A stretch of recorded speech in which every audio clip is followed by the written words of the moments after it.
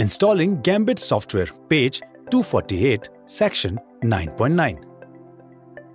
1. Type Gambit game theory in Google. 2. Open the Gambit software tool for game theory. Link of the Gambit software. 3. The first line of the page explains what is Gambit for, which says Gambit is an open source collection of tools for doing computation in game theory. With Gambit, you can build, analyze, and explore game models. 4. Now download the latest version of Gambit by clicking on the Download Latest and install on your computer. 5.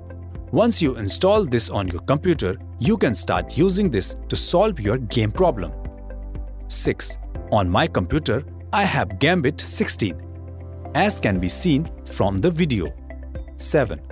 Open the Gambit now, then follow the steps shown in the video. File, Strategic, Game. 8. You can see a game problem with 2 players, player 1 and player 2.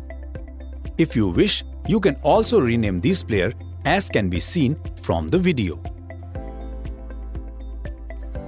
9. The number of strategies of the player can be increased by clicking on the box on the left of either player. 10. To reduce the number of strategies, you can right-click on the particular strategy. 11.